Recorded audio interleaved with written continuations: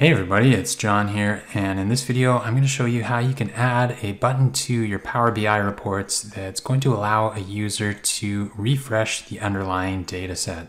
So whether the user is consuming the report in Teams or embedded in a SharePoint site, etc., they're going to be able to click on this button and make sure they get the latest data set to view the report with. So to do this, we're going to use Power Automate.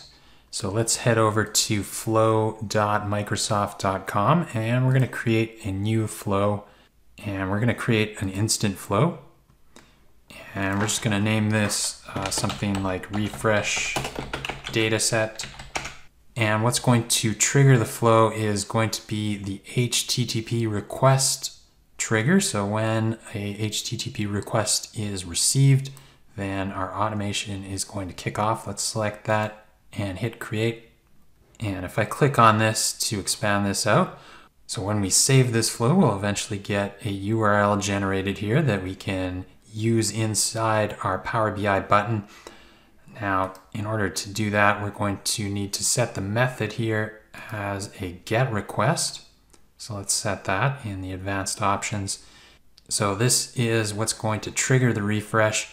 And now we just need to add a new step to our flow here that actually refreshes our Power BI dataset. So let's search for Power BI here. And the action we want here is refresh a dataset. So let's select that one. And we just need to select our workspace that our report is in, and select the underlying data set for that report. And now let's hit the save button. And if we expand this out, we now have a URL here. So let's copy that and head back to our Power BI report. And I'm going to edit this report.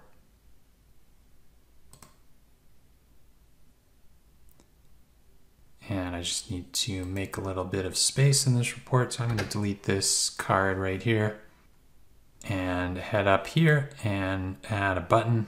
So let's add a blank button here. And I'm going to drag that over here. And we can add some button text so we can let people know that this is for refresh. So let's add the word refresh here and maybe make this a little bit bigger.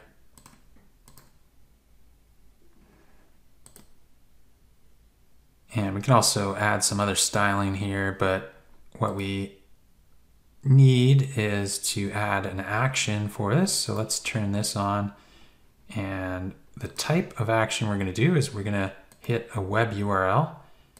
And then if we paste in that web URL from our Power Automate trigger that we copied, then when we press this button, it's going to call that URL, and that's going to trigger our automation, and then we're going to refresh our data set. So let's save this report, and I'm just going to go into reading view, and let's try clicking that button. So it is going to open up this useless browser tab. And now if I go back to Power Automate, and let's just go back here, we can see that that flow has been triggered. And if I take a look inside there, you can see it ran successfully. So we got that HTTP request from that URL that our button triggered, and then we refreshed our data set. So that's how you can add a button to your Power BI reports that's going to allow a user to refresh the underlying data set. If you enjoyed this video, make sure you hit the thumbs up button and subscribe to the channel for future videos like this one. That's it for this video. We'll see you in the next one.